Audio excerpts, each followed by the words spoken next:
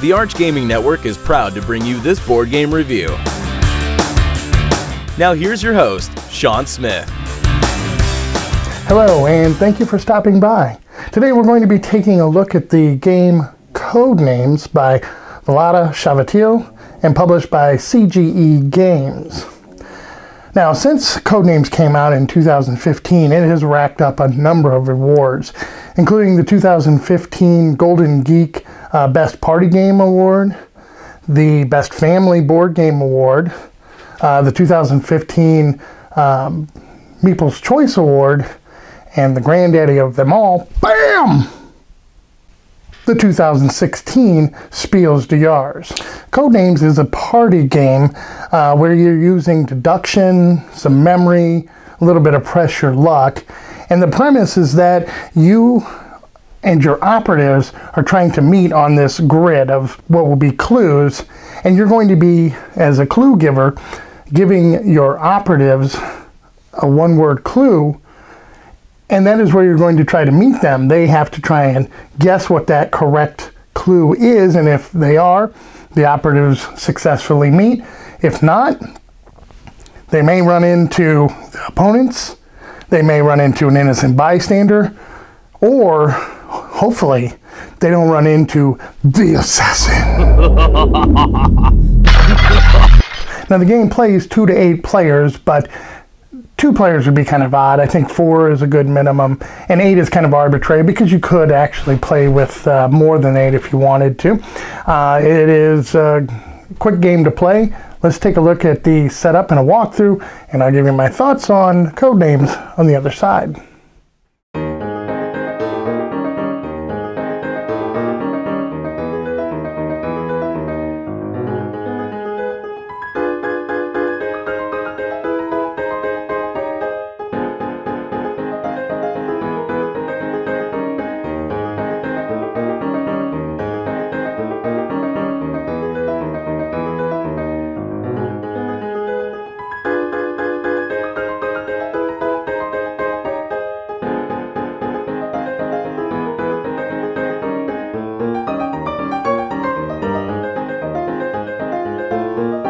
Okay, to set up Codenames, you're going to take these double-sided clue cards or word cards, and you're just going to pick 25 at random and create a 5 by 5 grid. You're then going to take the blue agents and the red agents and put them in a pile.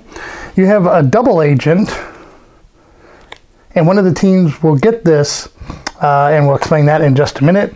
You then have these innocent bystanders, the assassin, and you just place those off to the side. A timer comes with the game, but the rules state that you really don't need to play with a timer.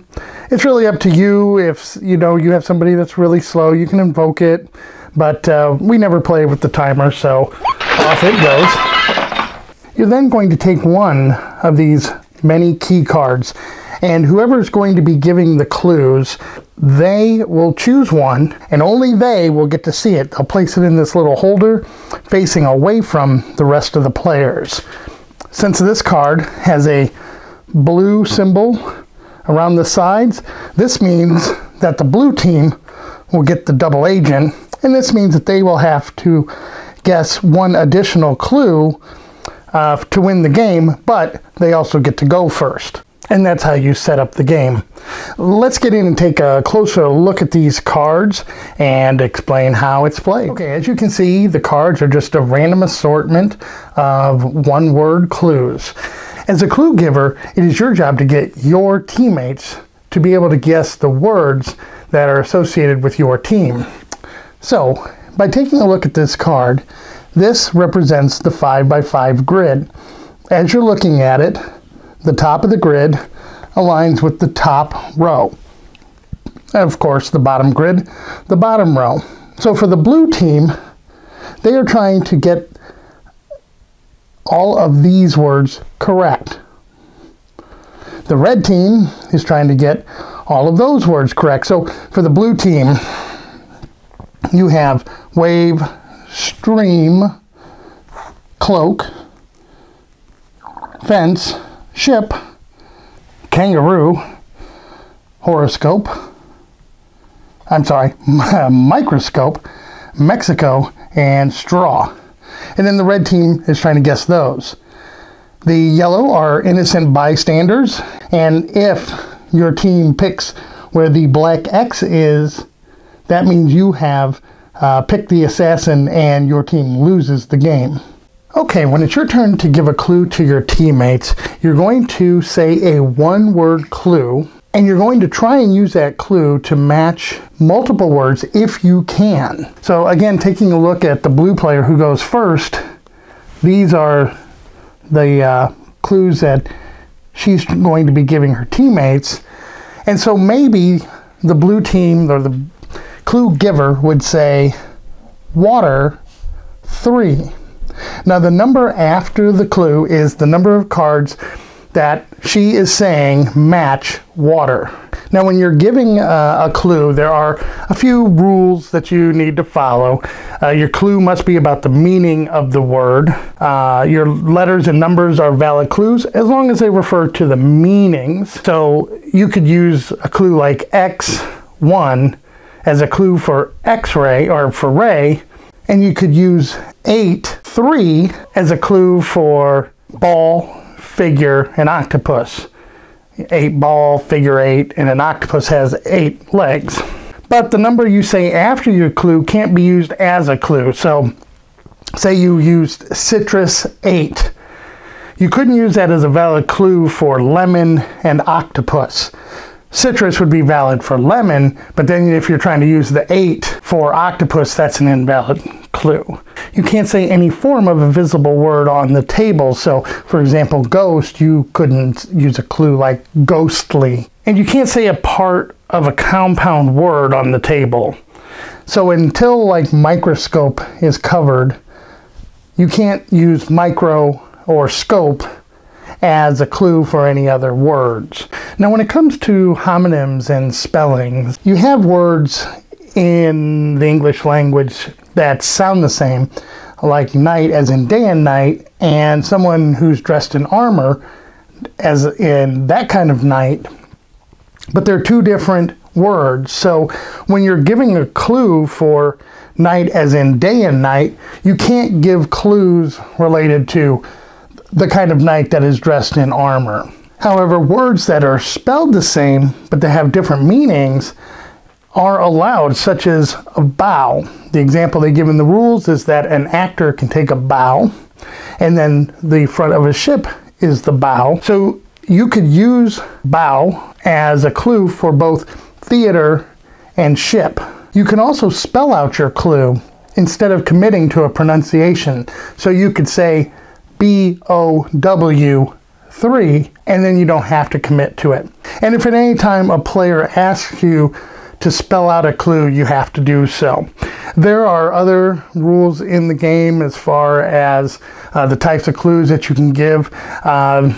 They're simple, they're short, but you'll want to make sure to make that you're familiar with those when you're playing. So now going back then to this card, it's Blue's turn, and she has said water 3. So the other team will think about what those 3 cards could be. When the other team decides to pick one of the cards, they will point to it. If they are right, the clue giver will place one of their agents on that card. Now they can continue to guess or pass if they would like, but they're thinking, okay, a wave. That is also correct. Now they know there's one more out there. Sharks are in water, so maybe they guess shark. Well, as you can see from the card, nope, that is unfortunately an innocent bystander. So it gets covered up like that. This means that their turn is over. There's no other penalty for it. It just covers up that clue and takes it out of the game. Now, if they would have guessed that on their second turn, then their turn just would have been immediately over. But it was their third guess. They were done anyway. But now they know they were wrong, and there is another clue out there that matches water that they did not get. All right, looking at Red's turn, Here's the cards they have to get. So maybe the red team, or the red player, the clue giver, will say bird. Well, you have a phoenix, so they point to that. That'd be correct. And they see a hawk, so they point to that, and they get 2 correct. And now their turn is over. Okay, so now it's back to blue's turn. And this is one of the clues. So let's say the blue player just decides to play it safe and say, Jumpy 1. Well, all the players come to agreement that this is probably the clue. So they point to that, and they are correct. Now, it's important to note that the team can always take 1 extra guess over the number that the clue giver gave. That sounds confusing, but she had said Jumpy 1, and they got it.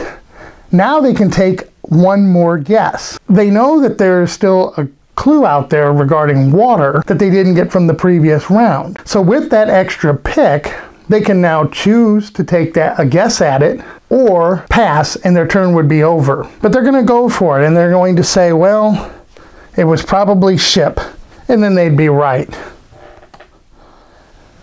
Now their turn is over. Blue team is in the lead 4-2. It's back to red. Play will now alternate back and forth until one team runs out of all of their operatives, or if someone accidentally picks the assassin. If you get rid of all your operatives first, you're the winner. If you pick the assassin, your team immediately loses, and that's how you play Codenames. Okay, so Codenames is definitely a good game. It has a solid foundation. The components, you know, you have your operatives and your assassin and your innocent bystanders. They're thick. They'll hold up nicely. You get a lot of these pattern cards for you to decide, you know, which clues are you're going to be giving. And then, of course, you have a lot of the clue cards themselves. This is just half of them, and they're double-sided as well. So there's definitely a lot of replayability in this game. As far as the gameplay, it is a lot of fun. If you remember the old school game of Password, it really is kind of like that, but this one kicks it up a little bit as well because of the fact that you can try to combine one clue into multiple words that are on the board. As far as a party game goes, the classification of a party game, it plays up to 8, and you have, 2 teams that are competing. So in that regards, yeah, it certainly makes a good party game. It's not going to be one of those uproarious, a lot of laughter type of party games. It's because this game's a little thinky, but it's easy, and people can really get into it. So it really is fun. And since it plays quick, a lot of times you get to mix up the teams. Everybody, might be able to get a chance to, play the clue giver, and that makes it, just really enjoyable to play. So this is a fun game. Definitely something that can be used with a larger group. With the teams in it, it makes more people comfortable when, if they think they wouldn't be as good at guessing the clues, but since there's kind of more of a team cooperative nature to it, it certainly lends itself, to a party. So I definitely think that it has deserved the awards that it's won. Solid game. I give it an 8 out of 10. If you've enjoyed this video, please leave a like below, subscribe to our channel for other videos, and once again, thank you for stopping by. Thank you for visiting the Arch Gaming Network. For more great content, check us out at archgamingnetwork.com. Subscribe to our YouTube channel, follow us on Twitter, and like us on Facebook.